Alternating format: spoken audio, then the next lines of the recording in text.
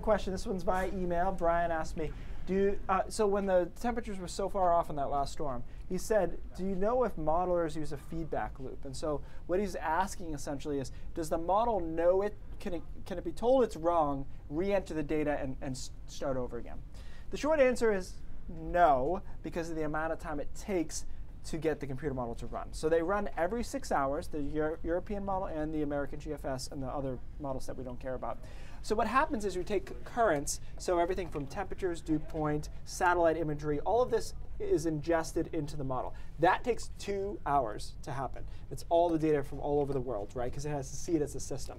Then the model starts crunching the numbers. Believe it or not, even with today's supercomputers, this takes 3 to 5 hours to solve all the equations in the atmosphere that we know to predict the future.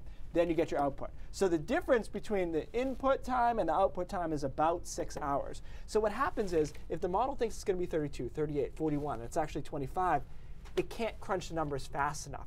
And that's why the very basic premise that everybody knows, that the longer out you go, the more the errors get compounded. And so our biggest hurdle in weather forecasting isn't our knowledge, it's still computing power, believe it or not. If we could crunch these numbers in a half hour, we would be just ballparking 10 or 15% more accurate. So I hate to ask the question, but why forecast so far out if you can't be sure about it? And I know it's probably not in your control, and I know we're out of time. So maybe we can address that moving forward. That's tomorrow's, Monday's BrainDrop. There you go. Monday's BrainDrops, very good.